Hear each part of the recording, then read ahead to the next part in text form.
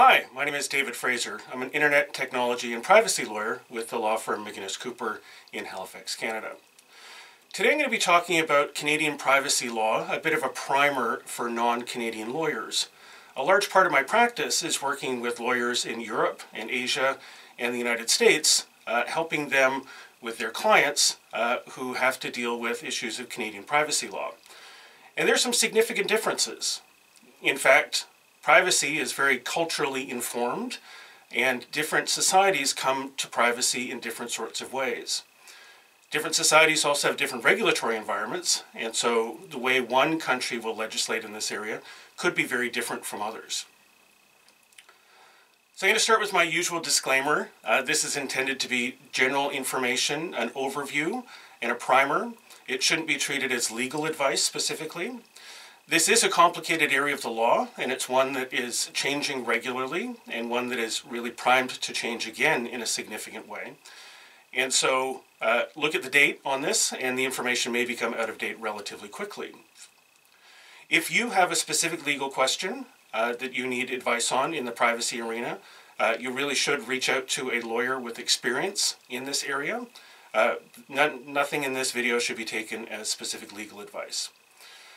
And everything I'm going to say is my own opinion, my own views. It should not be seen as the views or opinions or positions of my firm or any of its clients. And of course, I'm talking about Canadian privacy law, and so this really only applies to Canada. So what I'm going to talk about is why Canada has so many privacy laws to begin with. Then I'm going to focus specifically on Canada's federal private sector privacy law, the Personal Information Protection and Electronic Documents Act. Within that, I'm going to talk about some key concepts that are contained in the legislation, talk about the 10 principles that PIPEDA, the federal privacy law, includes. I'm going to talk about how the legislation is enforced, and then I'm going to finally talk about data breach notification as it exists in the Personal Information Protection and Electronic Documents Act. So what's the current privacy law landscape in Canada? Well, we have a mosaic of privacy laws, or you could even say we have a mess of privacy laws. We have Canada as a federal country, and I'm going to talk a little bit about that, but across from coast to coast to coast, pretty well all government activity is subject to one form of privacy law or another. All private businesses operating in Canada are subject to a variety of privacy laws. The healthcare sector is subject to privacy laws in varying ways in different provinces. And the private sector workplace is really not subject to much regulation other than what's called a federal work undertaking your business within federal jurisdiction, or private sector workplaces in British Columbia, Alberta, and Quebec. So Canada is a federal country. We have a federal government, and we have provinces, and we have territories. And the Canadian Constitution gives certain jurisdictions, or certain forms of jurisdictions, certain powers. So it's divided between the federal government and the provinces. The territories are within federal jurisdiction. And so within our Constitution, provinces have exclusive jurisdiction to legislate over what's called property and civil rights. And this generally includes privacy.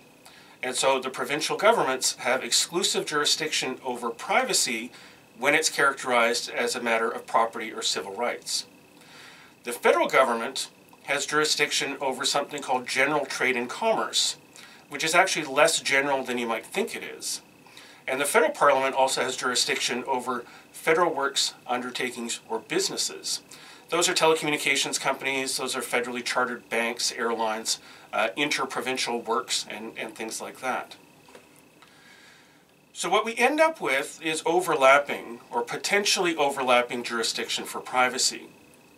And in Canada, we don't have federal supremacy, where the existence of a federal law will automatically override a similar or identical provincial law. So we have a situation where the federal government has jurisdiction over certain things, and privacy can be characterized as a matter of regulating the general trade and commerce in Canada, and provinces have jurisdiction over privacy as a matter of property and civil rights. And so the two have to find a way to coexist. It's not that elegant, but generally it works in Canada.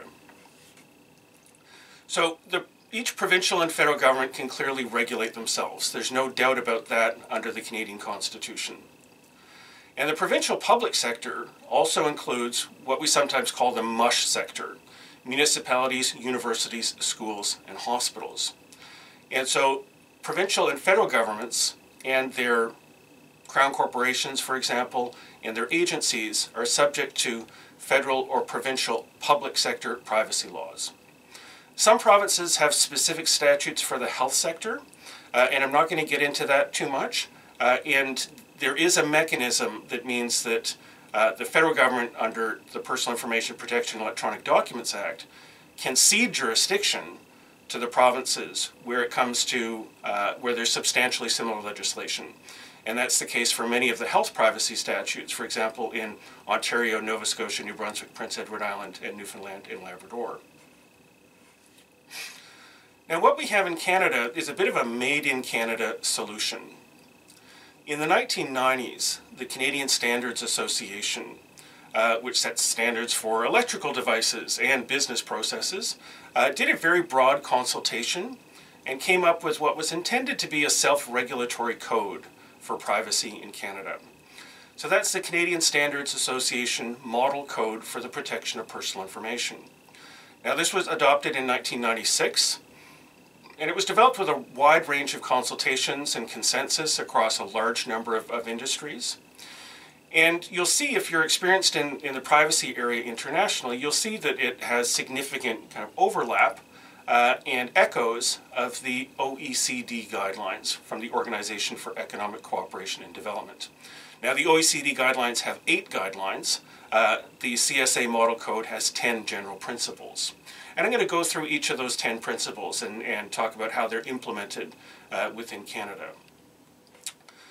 But first, we need to look at the fact that PIPEDA is implemented in a way that reflects the unique constitutional nature of Canada and the constitutional position of regulating privacy in the federal jurisdiction.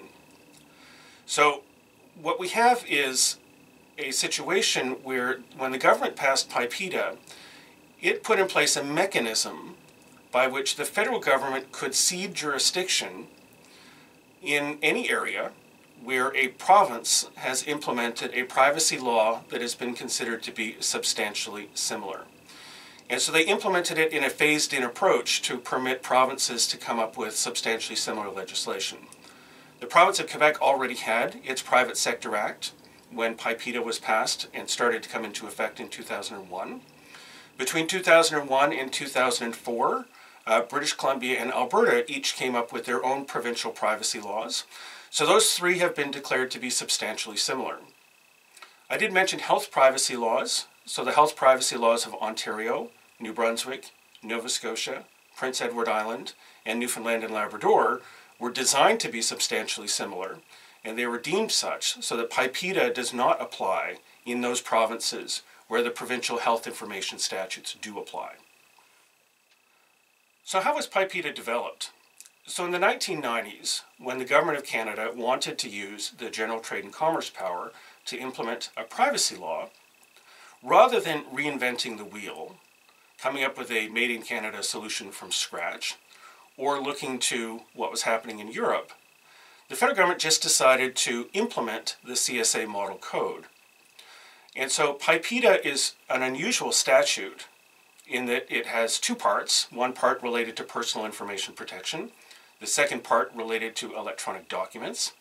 And what it does is it also appends to the back of the statute the Canadian Standards Association Model Code for the Protection of Personal Information, and says that those organizations that are subject to these rules have to follow the CSA Model Code. Now, there are quite a few exceptions.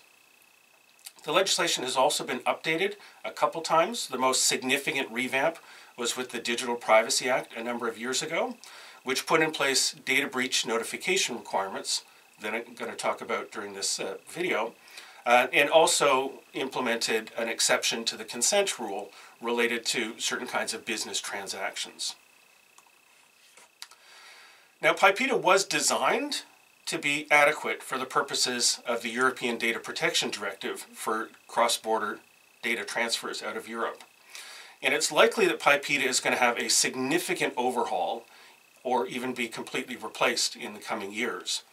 The government did introduce legislation in order to do that with something called Bill C-11, which did not proceed in Parliament, but is likely to be reintroduced in one form or another in the next year. So we have these provincial privacy laws that are adequate or are substantially similar to the Personal Information Protection and Electronic Documents Act. They're very similar in a whole bunch of ways, but they're not identical. So in this presentation, I'm going to talk about PIPEDA, but some details may differ within those three provinces. A key concept that one needs to understand in order to understand PIPEDA and how it works is the concept of commercial activity.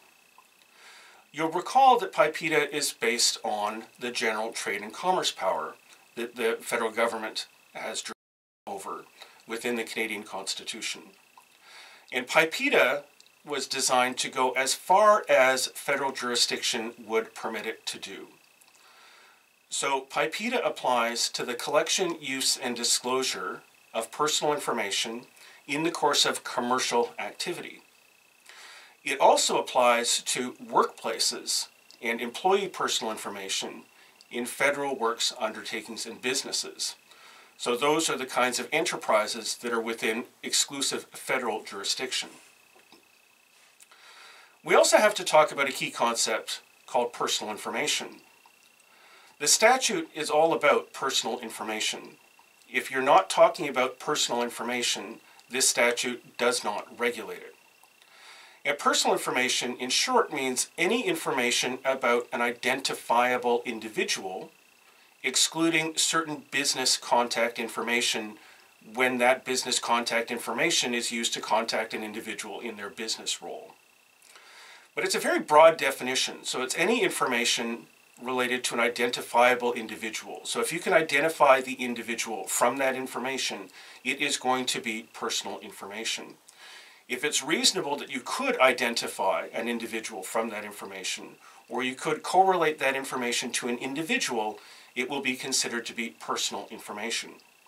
And so that clearly includes somebody's name, their address, their income, health information, demographics, social insurance number, their image, their photograph, biometrics, and things like that. So it's quite a broad definition. If information is adequately anonymized, so there's no reasonable possibility of connecting it to an individual, then it would be out of scope of the legislation and the law would not apply to it. Now, an important thing, and it mainly comes up with dealing with American companies and American lawyers, is that whether information is personal information and therefore subject to regulation, doesn't matter whether it's private information, doesn't matter whether that information is publicly known or publicly shared. It really has nothing to do with your expectation of privacy in that information. If it is information about an identifiable individual, it is in scope the legislation. There may be some consent exceptions related to publicly available information, but those actually seldom come into play. PIPEDA also has a baseline reasonableness requirement. So an organization can only collect, use, or disclose personal information for purposes that a reasonable person would consider are appropriate in the circumstances. And so this provision was seldom used until the recent Privacy Commissioner came into office and has been looking at whether or not the purposes for which certain businesses collect, use, or disclose personal information are reasonable. And if the purposes are not reasonable, it does not matter whether you have the individual's consent. This is an absolute kind of guardrail sort of provision.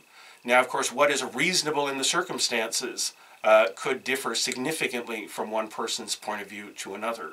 But this has to be understood as a baseline principle. So we have the Canadian Standards Association Model Code for the Protection of Personal Information. And so it was designed to be a made-in-Canada solution for the private sector, and it's one that got a lot of consensus built around it. There was a good set of principles that was flexible, and it could be implemented in a number of different areas. And because Quebec already had a privacy law, so it's not based on PIPEDA or designed to be substantially similar, it's not based on the CSA Model Code, but PIPEDA is, and the privacy laws of British Columbia and Alberta are based on the CSA Model Code, although those statutes are set out in a very different sort of manner, so the CSA Model Code is not just kind of slapped onto the back and told to follow it. The Alberta and British Columbia statutes read a whole lot more like regular laws. Now, all 10 principles can be found to greater or lesser degrees in all privacy laws in Canada. Also in the Privacy Act, which regulates the federal government and its regulations. So the CSA Model Code has 10 principles. And I'm going to walk through all 10 and talk about how they are implemented within the Canadian framework, within PIPEDA. The first principle is called accountability. And this says an organization is responsible for personal information under its control and has to designate an individual or individuals who are accountable for the organization's compliance with the 10 principles of the CSA Model Code. That doesn't mean that that individual or those individuals are personally liable, but what it means is that an organization has to appoint a privacy officer. There has to be somebody or a group of somebodies who are responsible within the organization for making sure that these rules are followed. So there's internal accountability. That person is not legally liable, but they're probably the outward-facing perspective on privacy, the spokesperson for the organization, the liaison for customers, and the person who deals with our Federal Privacy Commissioner if necessary. What it also means is that the organization remains accountable for personal information that it has collected, used, or disclosed, even if it transfers that information to another party to handle it on its behalf. And so this is similar to the notion of controllers and processors in Europe. It doesn't use the exact same language, but the principle is applicable. If you are the organization that is facing the customer and you have collected personal information from that customer, and then you give it to a contractor to manage on your behalf, the first organization remains legally responsible for it and has to make sure that there's contracts in place with their contractors so that the contractors will handle it only on their behalf. Now, this is an important distinction between a transfer and a disclosure. An organization can transfer data, personal information, to a contractor without consent, where the contractor is only going to use it as a processor on behalf of the original organization. If it's disclosed to another organization so that the other organization is going to use it for its own purposes, then that is a disclosure in law, and that requires consent. The second principle is called identifying purposes, and this is a key principle in the legislation. The CSA Model Code says the purposes for which personal information is collected shall be identified by the organization at or before the time the information is collected. And it really should be noted that privacy policies seldom satisfy this requirement, because the purposes have to be identified to the individual at or before the time the information is collected. Just having a privacy policy on your website does not provide any assurance that the customer or the individual has read, understands, or knows what those purposes are. One exception may be on, for example, account creation, where a customer or an individual is required to leaf through the privacy statement prior to creating an account and clicks "I agree." So what this means in practice is that every organization has to document internally what are all the purposes for which they collect, use, or disclose personal information. Those documented purposes have to be communicated to the individual at or before the time the personal information is collected. Now, that can be done orally or it can be done in writing, but the important thing is that it has to be done. And employees who collect personal information on behalf of a company need to be able to explain the purposes to individuals. This information needs to be provided in a manner that you can have some reasonable confidence that they understand what those purposes are. They understand what it is that they're agreeing to. Because Principle 2 is linked very closely with Principle 3. Principle 3 is the consent principle.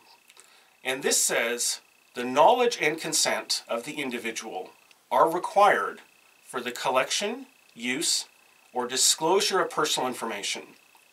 And then it says, except where inappropriate.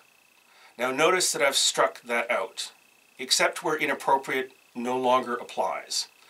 The only exceptions to the consent rule are contained in the statute itself, in Section 7 of the statute. And organizations don't get to choose whether or not it's appropriate or inappropriate to seek consent. Consent is the only basis upon which personal information is collected, used, or disclosed unless those exceptions apply. And those exceptions are significant outliers. So unlike in Europe, where there are other grounds for processing personal information in the private sector, consent is the principle that is at play in Canada. And so this requires informed consent, which is why Principle 2, identifying purposes, is so important. The individual has to be told at or before the time the information is collected and at or before the time consent is obtained what the purposes are for the collection, use, or disclosure of personal information. And this has to be done in an intelligible way, as I said, so that the customer or individual understands it. And the form of the consent is going to be dependent upon the sensitivity of the information. So the more sensitive the information, the greater the burden of consent. And so this legislation is not particularly prescriptive. So you can have opt-out consent where the information is really not sensitive at all. Opt-in consent would be preferred in most cases. If you're dealing with sensitive information, health information, information about somebody's intimate life or family life or things like that, you would want to make sure that they expressly agree that their information can be collected, used, or disclosed for that purpose. And I would also suggest documenting that consent. So you have a record of what purposes were identified to the individual that they agreed to and at what particular time. You also cannot require that an individual consent to a collection, use, or disclosure of personal information that's not necessary to fulfill the explicitly stated and legitimate purposes. You should also be thinking about the reasonable expectations of the individual. In some cases, the purposes for which information is being collected might be extremely obvious, so you don't need to make Herculean efforts to identify those purposes to the individual, or where their consent can easily be implied by them providing the information for those purposes, or for proceeding with a transaction, for example. Individuals can withdraw consent. This is similar to the right of erasure, but not identical in Europe. So an individual can withdraw consent at any time, but the organization has the obligation of telling the individual what are the consequences of that withdrawal of consent. For example, the organization might not be able to provide services to the individual if the individual does not consent to the collection, use, and disclosure of personal information that's necessary for the provision of those services. And the consent of an individual is only valid if it's reasonable to expect that the individual would understand the nature, purposes, and consequences of the collection, use, or disclosure of the personal information to which they're consenting. So it highlights the importance to make it clear to the importance of clear to the individual what those purposes are, and having confidence that the individual does in fact understand what those purposes are. Principle 4 is pretty closely aligned with Principle 5, and both of them link back to Principle 2 of identifying the purposes. So Principle 4 says, the collection of personal information shall be limited by that which is necessary for the purposes identified by the organization. So you can only collect information that's reasonably necessary for the purposes that you've identified. You cannot collect any more personal information if it's not reasonably necessary for those purposes. And information shall be collected by fair and lawful means, so no use of deceit or trickery or anything else like that. So you can only collect information that's necessary. And then Principle 5 leads us to, you can only use personal information, disclose personal information, for the purposes that have been identified. So much of this comes back to clearly identifying the purposes to the individual. And those purposes create significant guardrails around that information. That information cannot be used for any other purpose unless you go back to the individual, you identify the new purposes, and you get new consent for that. There's also a requirement to limit the retention of personal information. Personal information shall only be retained as long as is necessary for the fulfillment of those purposes.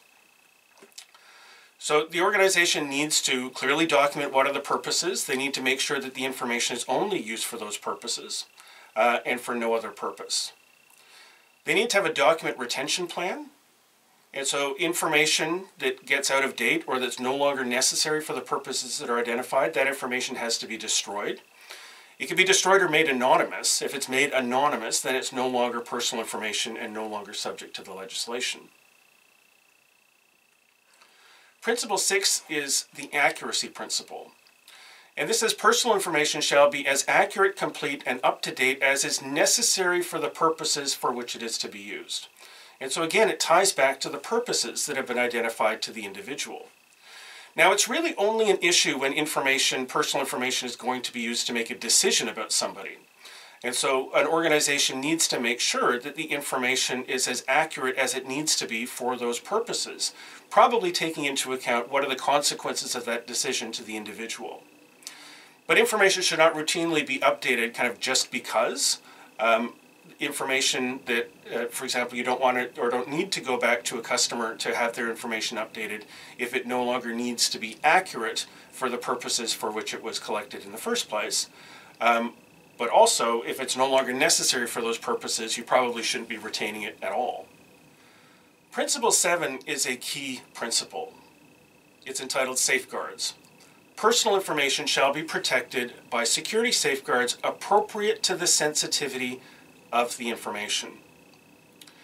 And it goes on to say that personal information must be protected from many threats: loss, theft, unauthorized access, unauthorized disclosure, copying, use, modification. And this obligation exists regardless of the format in which it is held. Now you'll note that this is principles-based.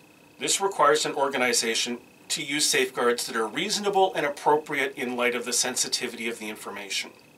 So we don't have prescriptive rules that say this sort of information must be encrypted or this sort of information must be kept under lock and key. This is designed to be technologically neutral and so that it would survive over time. So this was written in the late 1990s, became law in 2001. And so what is reasonable now and what are reasonable safeguards now would differ substantially from what would be reasonable safeguards in 2001. So it's intended to be flexible and fluid. What I generally tell my clients is you need to implement at least the state-of-the-art of security safeguards that are prevalent in your industry, not just in Canada, but also look internationally. And you also want to make sure that you're doing maybe one better than that. This doesn't require a standard of perfection. The safeguards need to be reasonable and appropriate. And certainly there's an understanding that you could spend $1 million to protect $100 worth of information. And as information technology systems get more complicated, safeguarding that information gets more complicated and more difficult. Principle 8 is called openness.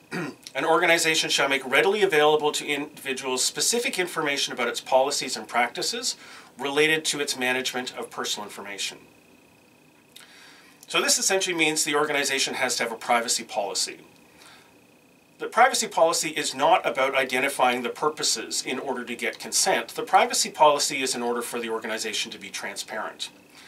That privacy policy has to have contact information for the privacy officer. Doesn't have to name them, but has to have the contact information. Has to tell the individual how they can exercise their access rights. It has to educate the individual with a general account of what personal information the organization routinely collects, uses, and discloses, and how it is used.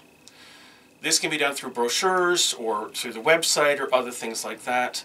And the organization also has to let the consumer know what personal information is made available to related organizations.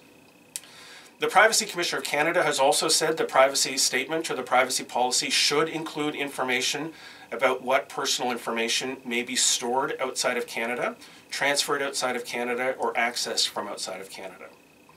That is not in the statute, but that certainly is a best practice.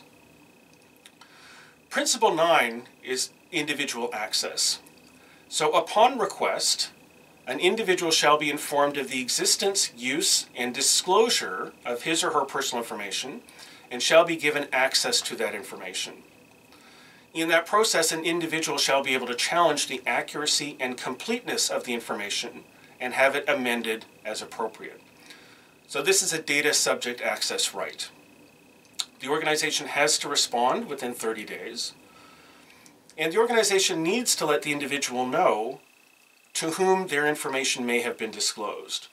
So organizations effectively have to keep a record of how they use personal information and to whom it's been disclosed. It should be at minimal or at no charge, and the information provided needs to be comprehensible to the individual, so abbreviations and technical terms may need to be explained. There are some limitations and some exceptions to this access right. It's relatively broad. What is interesting is that this right is not exercised as often as you think it might be in Canada. The final principle is called challenging compliance.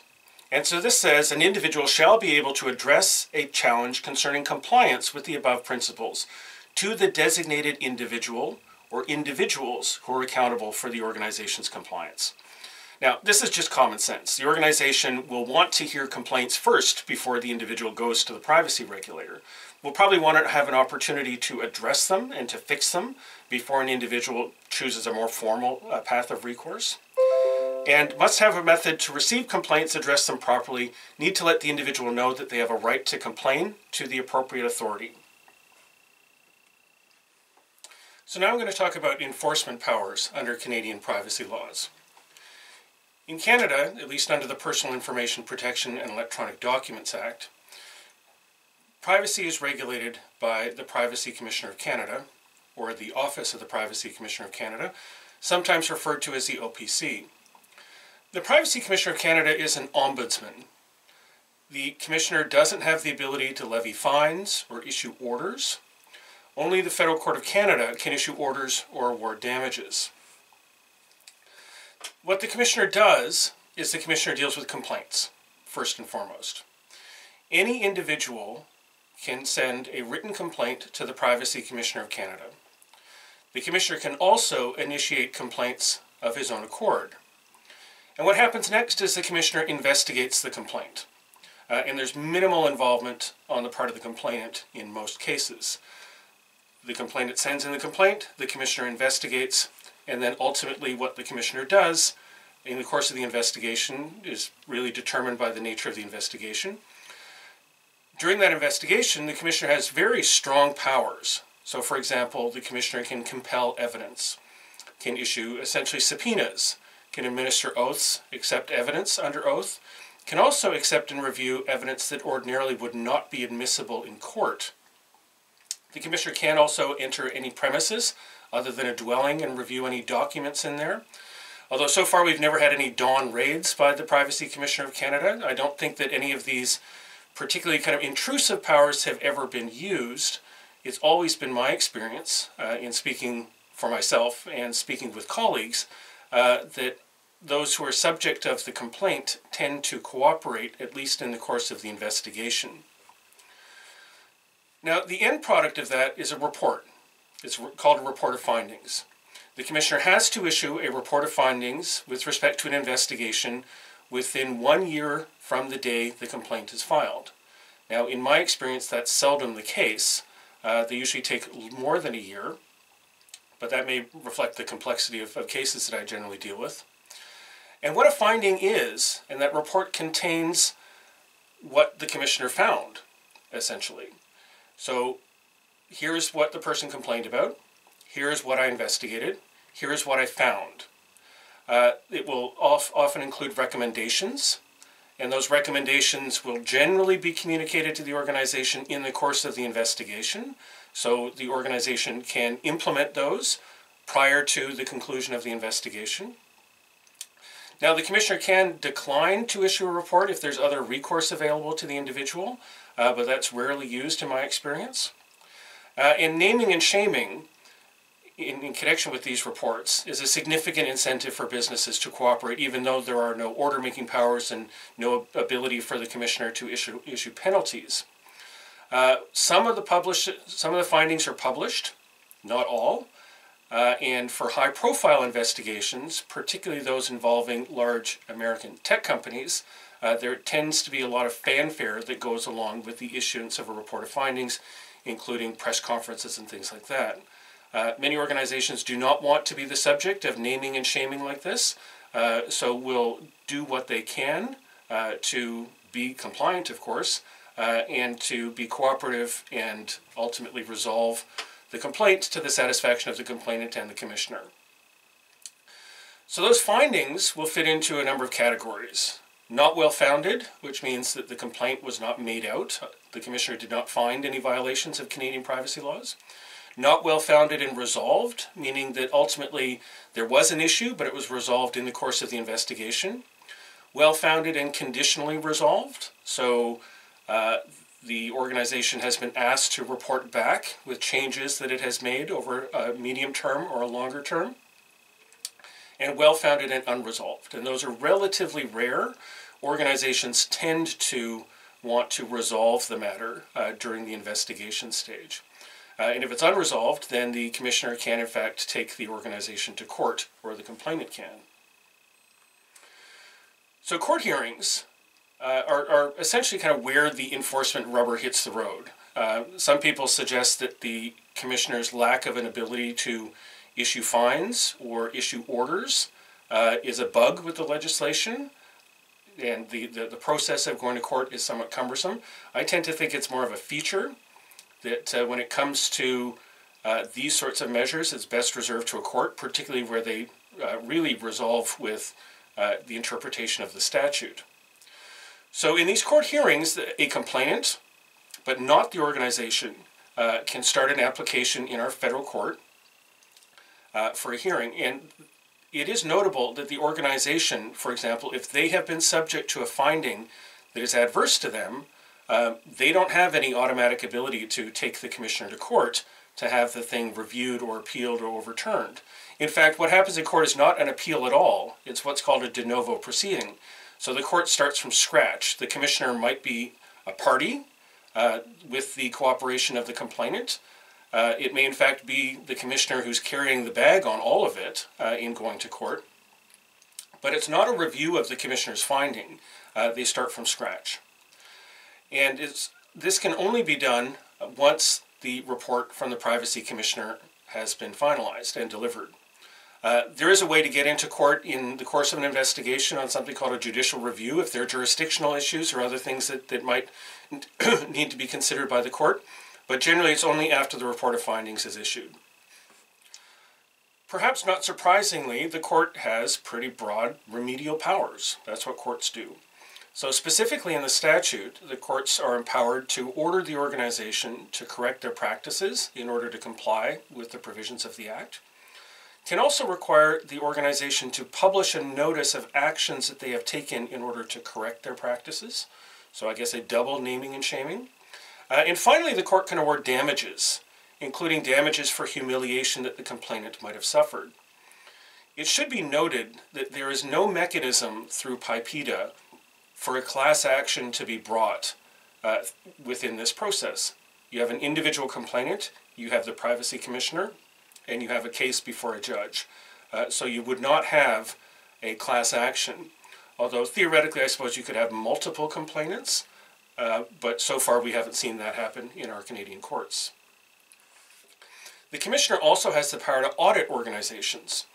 And the Commissioner can initiate one of these if, on reasonable grounds, the Commissioner believes the organization is contravening a provision of Division 1 or Schedule 1 of the Act. And during the course of an audit, the Commissioner has pretty well the same powers that the Commissioner has in an investigation, take evidence, enforce attendance of has the powers of a Superior Court of Record, enter any premises other than a dwelling house, examine any records or extracts of records. To my knowledge, the Federal Privacy Commissioner of Canada has not initiated any audits of any private businesses. The Commissioner has, at least on one occasion, requested that the organization obtain a third-party audit and provide the report of that audit to the Commissioner. But the Commissioner would not be able to order that. And as I understand, the Commissioner doesn't feel that their office has sufficient resources in order to go about auditing organizations. One thing that they have asked for is a power to order audits of organizations and their information handling practices. So the key club that the Commissioner actually has is this power of publicity. Because within the Act, the Commissioner is specifically empowered to make public any information related to the personal information management practices of an organization if the Commissioner considers that it's in the public interest to do so. And organizations should be aware that anything the Commissioner says, as long as it's done in good faith, is privileged for the purposes of the law related to libel or slander. Again, as long as it's said in good faith. So one thing that Canadian privacy lawyers are often brought in on when it comes to dealing with and assisting non-Canadian privacy lawyers is providing advice in connection with a data breach that might involve information related to residents of Canada. Now, within our mosaic of privacy laws, we have health privacy laws that have their own peculiarities with respect to data breach notification. I'm not going to talk about those in this particular presentation. But what I will talk about is in the general privacy laws. So we have the provincial legislation in Alberta, we have the federal legislation PIPEDA. Those are currently the two statutes that require private sector organizations to report to the Commissioner data breaches and to notify affected individuals. Alberta was the first private sector privacy law to have data breach notification in Canada. And one thing that's notable is the Information Privacy Commissioner of Alberta publishes her decisions on her website with respect to data breach notification. So that's a very useful resource for lawyers who are looking for information and precedents related to this sort of question. So our data breach notification requirements in PIPEDA are relatively new. So these were added in, or became effective in 2018 as a result of amendments to PIPEDA contained in the Digital Privacy Act. So there's data breach reporting to the Commissioner, data breach notification to the affected individuals, and a record-keeping requirement embedded in these amendments. It should also be noted that there may be a common law duty to notify affected individuals if their personal information has been compromised in a way that could affect them, particularly if giving them notice and warning would give them an opportunity to mitigate harm that could happen to them. But we're going to focus on the statutory requirements. As with any data breach law, you always have to be very careful about the definition of what is a breach. So what triggers this whole process? And in PIPEDA, in the amendments under the Digital Privacy Act, that says a breach of security safeguards means the loss of, unauthorized access to, or unauthorized disclosure of personal information resulting from a breach of an organization's security safeguards that are referred to in Clause 4.7 of Schedule 1, so that's Principle 7, or from a failure to establish those safeguards. And the reporting obligations become triggered if there is a breach of security safeguards where it is reasonable in the circumstances to believe that the breach creates a real risk of significant harm to an individual. This particular provision talks about the personal information being under the control of an organization. So this says to me that the obligation to report to the Commissioner is only on the part of a data controller, not a data processor. A data processor should have, in any contract you have with them, with the controller, that the processor will notify the controller so that the controller can report any data breach that they have to the Privacy Commissioner, and so that they can notify affected individuals. Subsection 2 talks about what has to be in the report, and I'll get into that in just a moment. And subsection 3 talks about notification to affected individuals. Again, the trigger is if it is reasonable in the circumstances to believe that the breach creates a real risk of significant harm. So it's the exact same threshold for reporting to the Privacy Commissioner and notification to the affected individuals.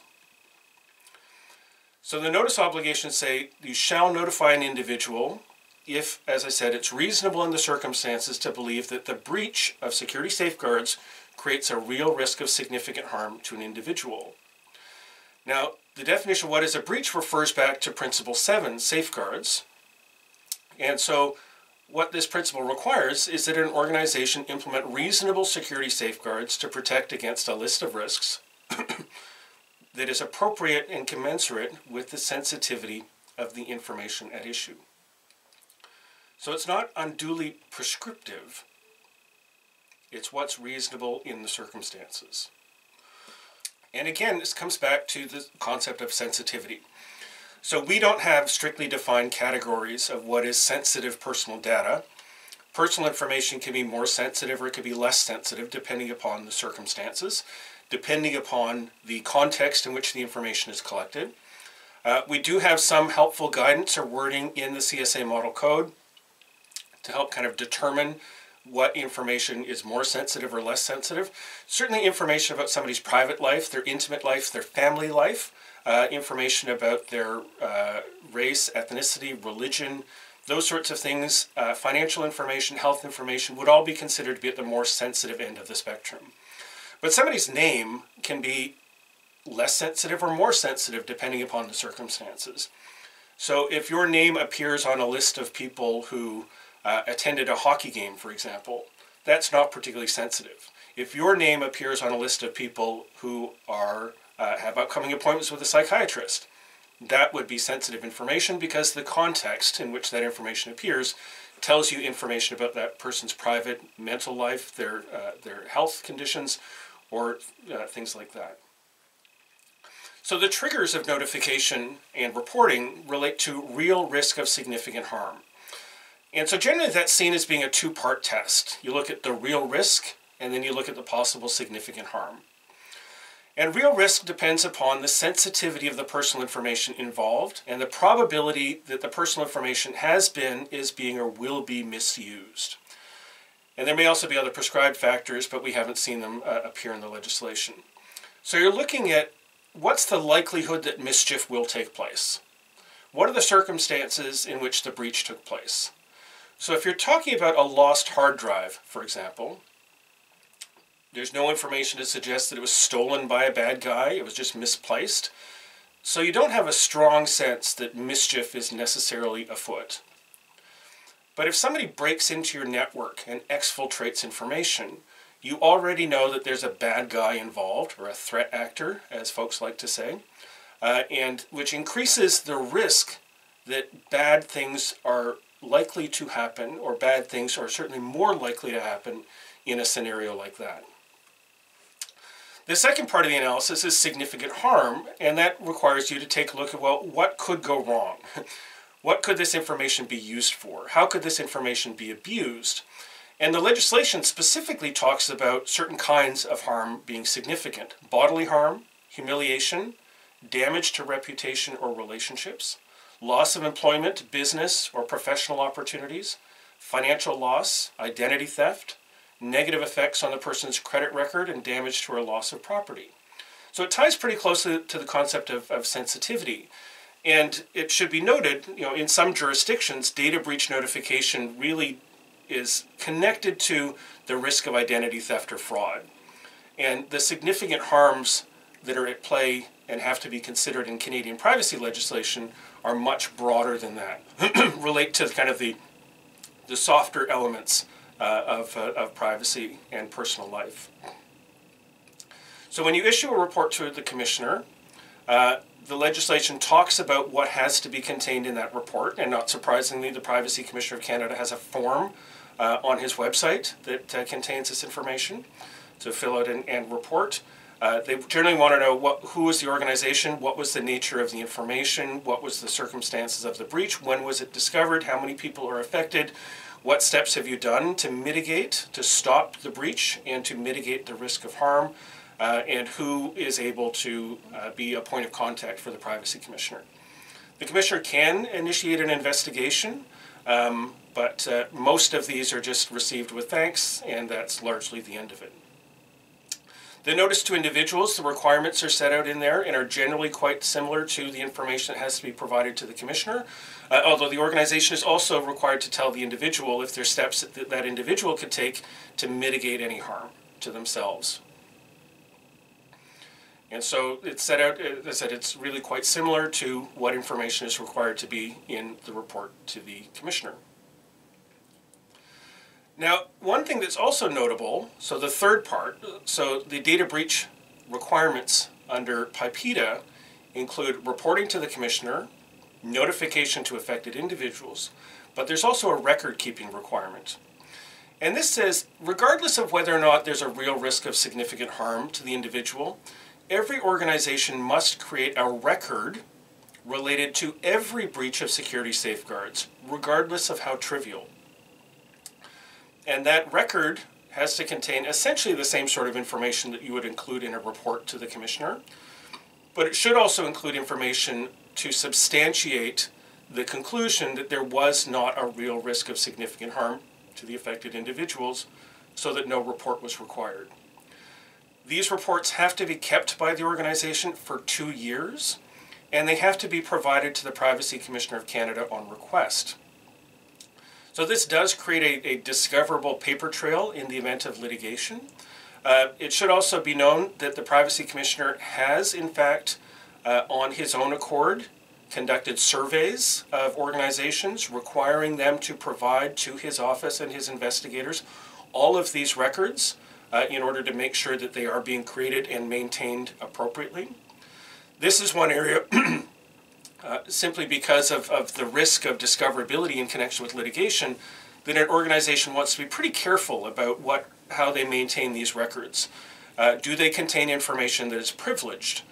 Because that could amount to a waiver of privilege. It really does take some care and deliberation to set about designing a program that satisfies the record-keeping requirements without creating undue risks for the organization.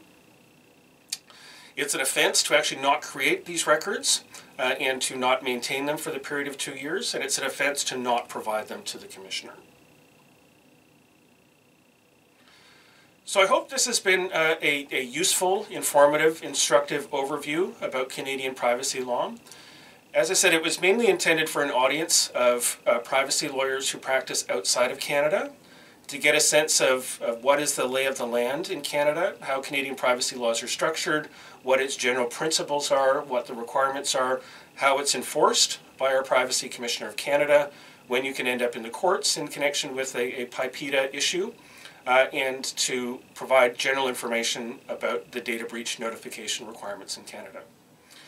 Anyways, thank you very much for tuning in, and if you have any questions or any comments, please leave them in the comments below. I read them all and I reply when I can, and feel free to follow me on Twitter @PrivacyLawyer. Thanks again.